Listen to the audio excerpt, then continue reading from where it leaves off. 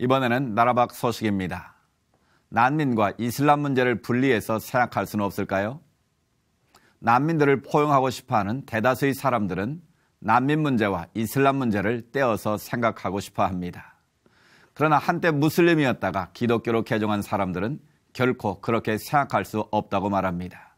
자선을 베풀 것인가, 안전을 추구할 것인가, 이 선택이 남았다고 말합니다. 미국에서 전해온 소식입니다. As Europe's winter closes in on Syrian refugees, many find themselves out in the cold. The weather is cold. Please help. As America prepares to accept some of them, many are asking which of them are true refugees. What is America's role, if any, in helping them? And how many of them are ISIS? I take ISIS at its word when it says we want to exploit the refugee program to infiltrate the West. President Obama says Syrian refugees are less dangerous than tourists, and he wants to bring in at least 10,000 in 2016. But warning signs abound. The Germans say almost 1 out of 3 migrants are lying about being Syrian. The Czech president has warned that Europe is facing an organized invasion and not the spontaneous movement of refugees. One young refugee told this Swiss newspaper he met many radical Muslims on his way to Europe. And FBI Director James Comey has warned Congress that Syrian refugees cannot be properly vetted. It's not just those who come in here who specifically intend to be part of plots to kill Americans. It's also those who may be most easily recruitable in the years to come. Clifford May, president of the Foundation for Defense of Democracies, says it would only take a few terrorists to get through. There were only a handful of people involved in the 9/11 attacks. Just a handful.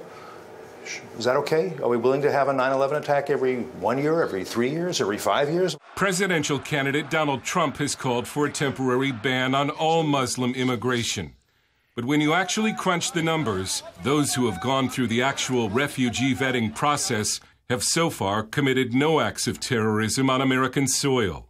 There have been no refugees admitted since 9/11 who have committed a terrorist attack in the United States. Immigration policy analyst Alex Nalrasta says Syrian refugees in America would not come through Europe, but from camps in the Middle East.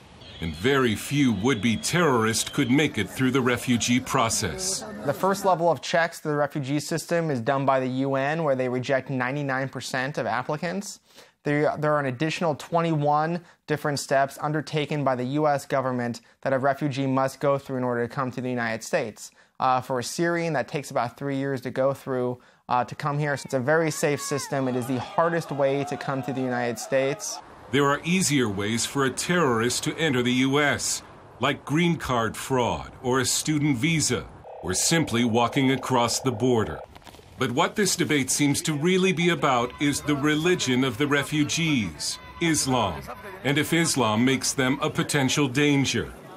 President Obama, who continues to have trouble saying the words Muslim terrorism, seems to view Islam as the same as other religions.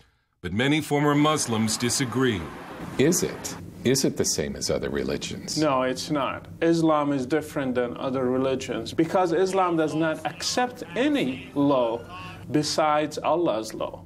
We asked Brother Rashid, a former Muslim who now hosts a popular Arabic TV program called Daring Questions, if some Muslim migrants are coming to the West not as guests, but as conquerors. Of course. I have family members in Europe and they think the same thing. I visited them and they think that Europe, they hate Europe, they hate the West, they hate their way of life, so they are there to change them. Brother Rashid says he does not believe, as some do, that every Muslim is a potential terrorist, because he says many Muslims are not serious about their faith.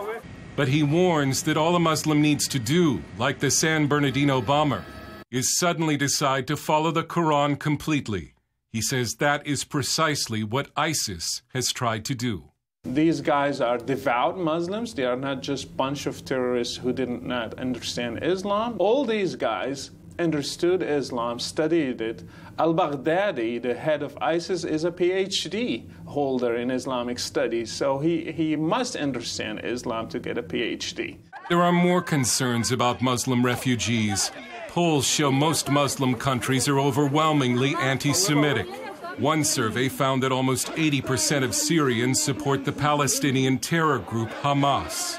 Polls show most Americans overwhelmingly oppose accepting Syrian refugees, and over 30 states have refused to accept them. America is not only a land of immigrants, it is the most charitable nation on earth.